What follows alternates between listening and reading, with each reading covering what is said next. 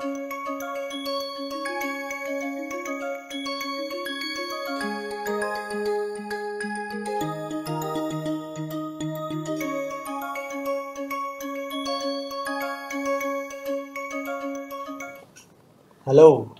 and welcome to the first lecture on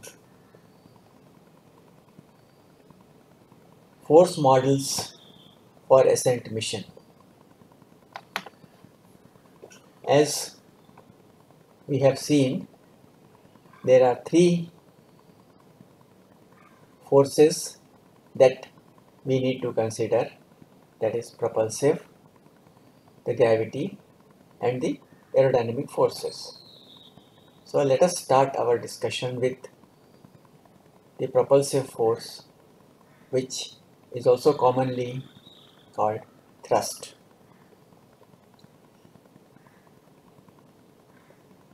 We all know that thrust of a rocket engine is based on Newton's third law, that is action equal to reaction. Of course, we can also derive this from the conservation of momentum as per the following interpretation.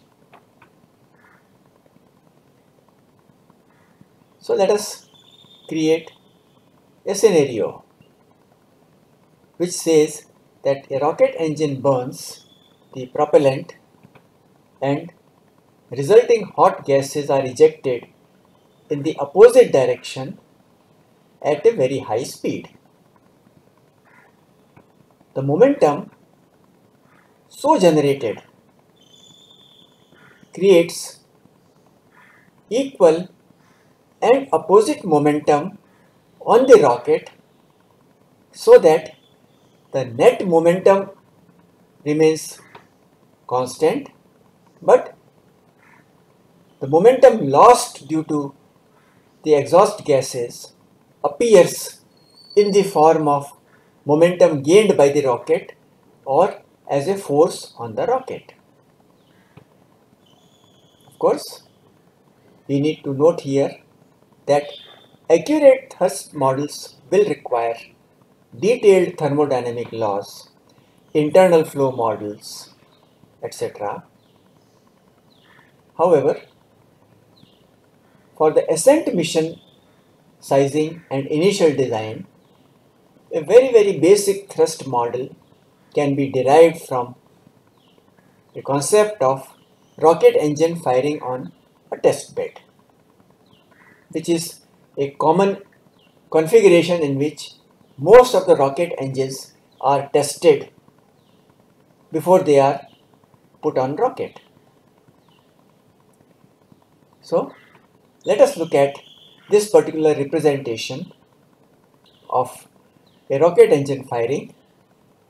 So consider the following schematic in which a rocket is burning propellant and ejecting hot gases. Of course, in this case, we have introduced a velocity vector v just to make the derivation more general, but we could very easily make this velocity equal to 0, which would represent the test bed configuration. So we take a rocket of mass m moving with a velocity v as shown in the picture. Let us assume that this is a snapshot at a time instant t, and then look at the snapshot at time t plus dt. So in that time interval dt, the propellant has been burnt by a small amount represented by dm, which is ejected related to the rocket at a high speed v subscript e, and in the process the rocket velocity increases by an amount dv.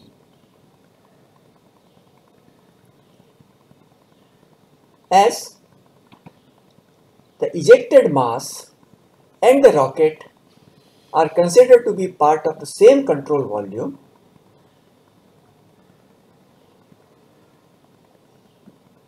we can say that the momentum within the control volume is conserved. Indirectly, that means that the momentum lost by the rocket through the exhaust gases must be balanced by the momentum gained by the rocket in a net sense.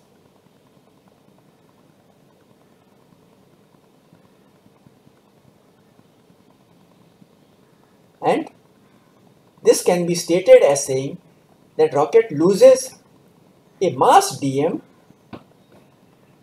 with a relative velocity minus ve and gains a net forward velocity dv. We can write the momentum balance as m minus dm into v plus dv plus dm into v minus ve equal to the original momentum mv. Of course, we just cancel the terms and ignore the higher order term dm into dv, with the net result that now we say that the net change in momentum is 0, that is m into dv, the change in the momentum of the rocket, is balanced by the momentum gained by the exhaust gases in the opposite direction, that is dm into ve. Because this change in momentum results in a force in the forward direction, we hypothesize the presence of a force called thrust, shown as T in this equation, and then we have an expression for thrust as minus m dot into ve. The negative sign here indicates that m dot is a negative quantity, because related to the rocket we are losing mass, so rate of change of mass is negative. Of course, on the test bed both v and dv are 0 because the rocket does not move. The net loss of momentum dm into ve appears as incremental impulse, which is like a force, and on the test bed this force is resisted by the support system as a reaction, and typically that reaction is measured as a indicator of the amount of thrust the rocket motor is generating.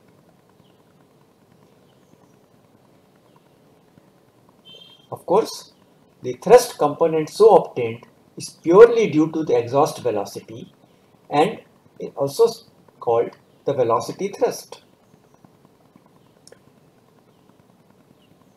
In addition, there is generally a difference in the static pressure PA in the atmosphere and the nozzle exit static pressure PE due to the internal flow characteristics of the exhaust gases and the design of the nozzle. This difference in the pressure also results in a force as shown in the schematic below. So if you have a rocket in the atmosphere, the atmospheric pressure acts all along it, and at all other points it balances each other so that there is no net force in those directions except the front and the back, where the pressure at the front is different from the pressure at the back because of exhaust nozzle. And this difference in the pressure results in a net force which can be modeled as a simple differential pressure into area. And the expression for that is as follows. that additional thrust is simply added to the expression for the basic thrust of velocity, and we get two terms for thrust. The first one is the velocity thrust and second one is the pressure thrust. Here AE is the cross-sectional area of the nozzle through which the exhaust gases exit.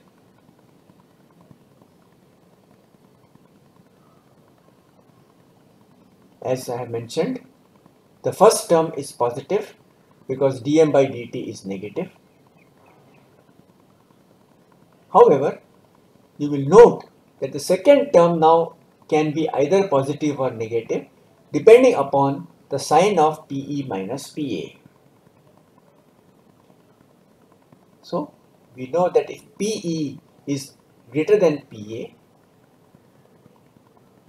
you will get a positive value. On the other hand, if PE is less than PA, you will get a negative value. This has an important implication for such rocket nozzles which are designed to fire with certain attributes at sea level where atmospheric pressure PA is high. As the rocket moves through the atmosphere, the static pressure drops until it goes out of the atmosphere so that PA becomes 0. And we find that if we reach the vacuum condition where PA is 0, while PE will be a non-zero quantity, there will be an additional positive thrust available at higher altitudes from the same rocket motor. So the rocket motors that are designed with a particular thrust at sea level can actually give better performance at higher altitudes.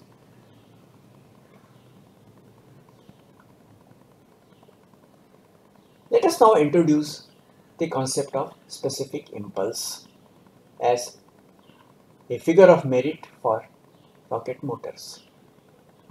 As we have already seen, thrust is a combined effect of propellant and nozzle because the propellant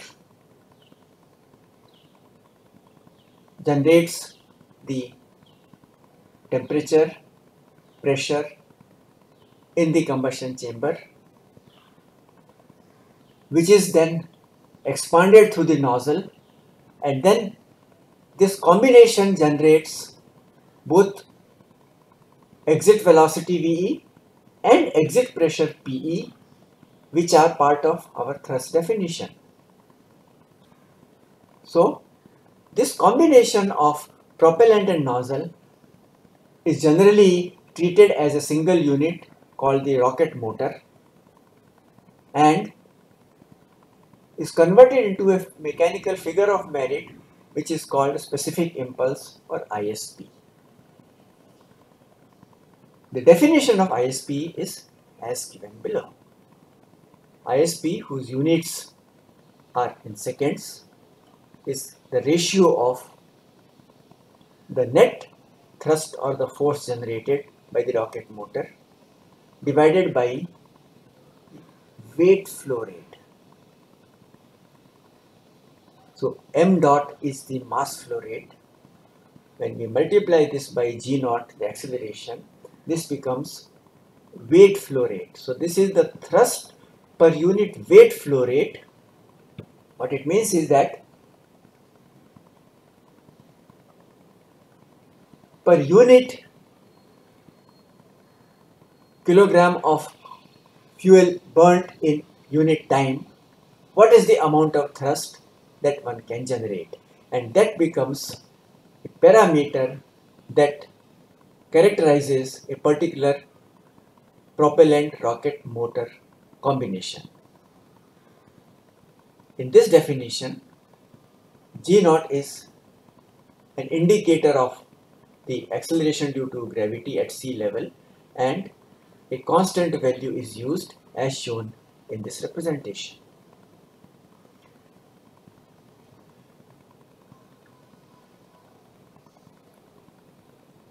Of course, as I have mentioned, ISP is normally attributed to a rocket motor, which is a combination of the propellant and the nozzle, and that is why they are also designed and fabricated together, as it depends on the calorific value of the propellant and the nozzle shape.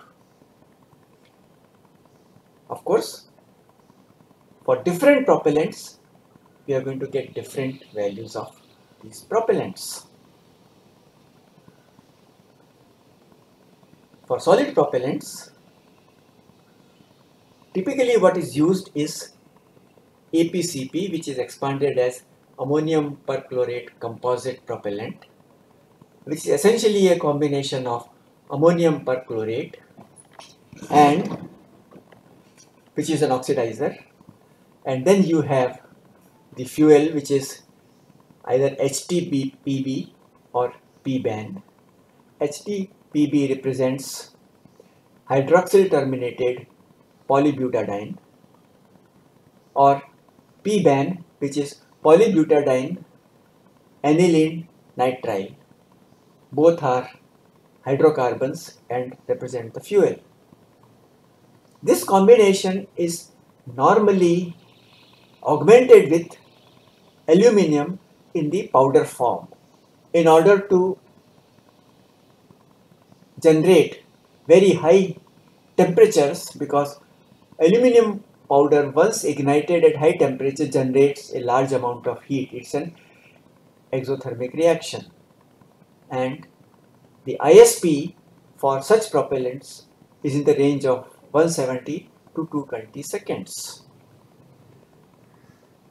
When we use liquid propellants in rocket motors, there are two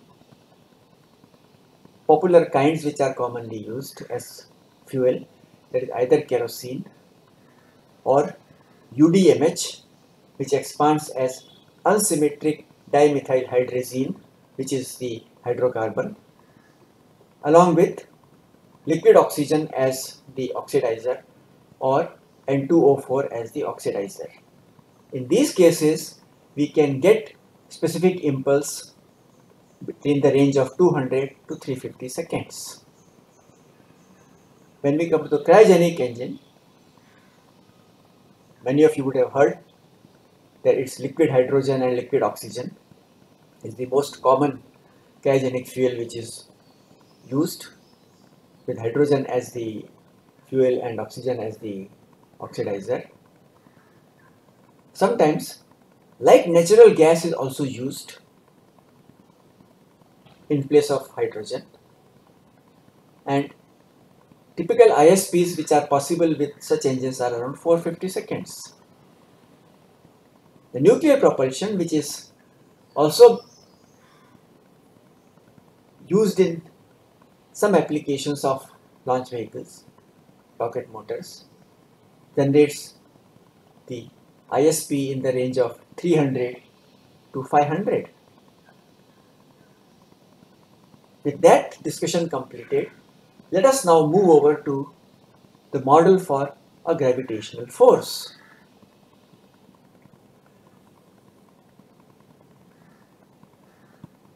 If we look at it from a very basic perspective, the Earth's gravitational model is based on the universal law of gravitation, which is defined as follows. So, if we have two masses m1 and m2 placed at a distance of r, then they will generate gravitational forces F1 and F2 of the attractive nature, given by the expression G into m1 into m2 by r square, where G is the universal gravitational constant. This law is universal and is applicable for all bodies, including Earth and the launch vehicle. In the context of launch vehicle, what we do is that we rewrite this whole relation in a slightly different form to generate a force due to gravity on rocket as given by the above expression, minus g m1 m2 by r cube,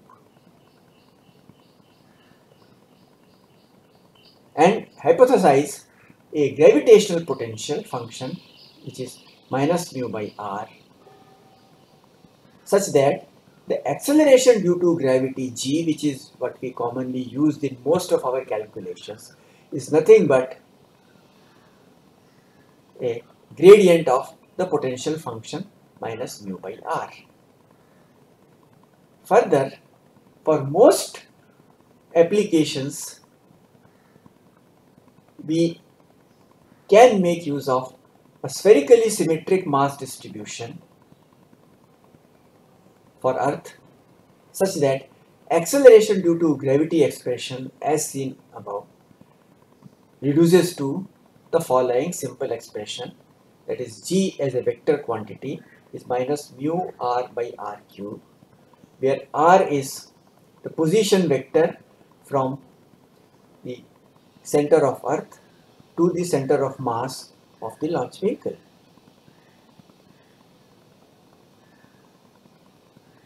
Of course, r naught here is the radius of Earth in the present case.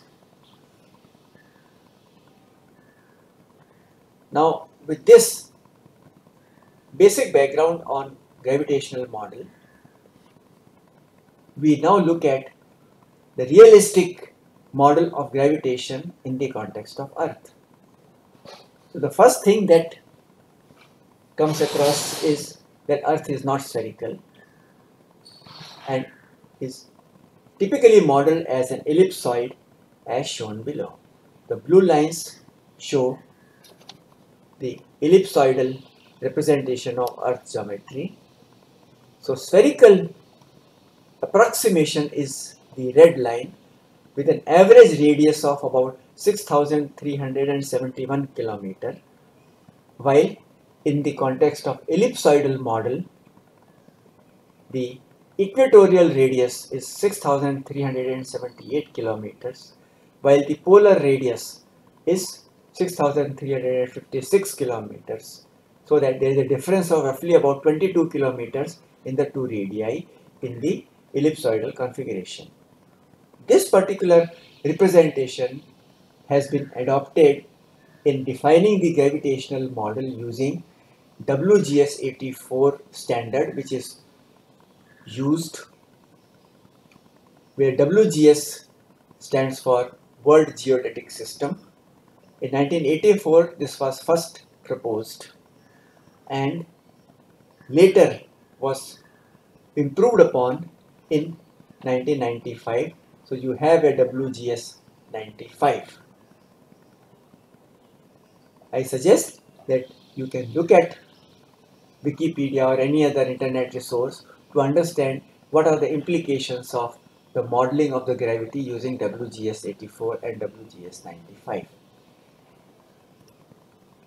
At the next level, there is an EGM 96, EGM standing for Earth Gravitational Model, evolved in 1996, where the ellipsoidal assumption is relaxed and Earth is modeled as a geoid or an equipotential surface, as shown in this picture, courtesy Wikipedia. So it is a geoid or equipotential surface, indicating that the gravitational potential on the surface is same everywhere, so that depending upon its distance from the center, the value of gravitational acceleration will be different at different locations given by the latitude and the longitudes.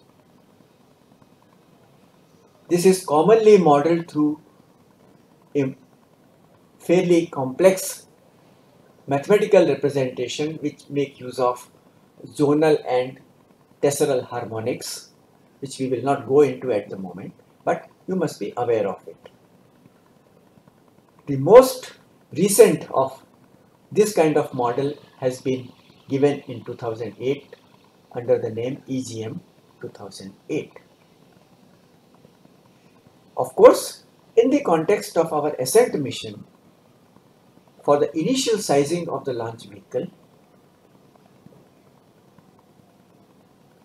for most such applications, we use the spherically symmetric model to start with. And if necessary, we can always make the corrections to improve the quality of result. So when we use this spherically symmetric model, we get a gravitational acceleration term, but we do a little bit of tweaking to this to show that we are not going to use a constant gravitational model, which means we are going to include the change in the gravitational acceleration due to change in the altitude. This is necessary because you can see from this simple exercise that the gravitational acceleration of 9.81 at sea level or the surface of the earth reduces by 3% at an altitude of 100 km and reduces by 12% at an altitude of 400 kilometers, as most of the ascent mission would end up between 250 to 400 kilometers. You will find that as you reach the terminal point, the value of gravity will be different from what you would assume at the start of the mission at the sea level. So, to summarize, both thrust and gravity models are simplified versions of more accurate but complex models that also provide better results. But we have also seen that simplified models will help us to quickly size the vehicle and understand its performance, which then can be taken for more accurate analysis. So, with that, we close this lecture and we will next take up the aerodynamic and the geometric models.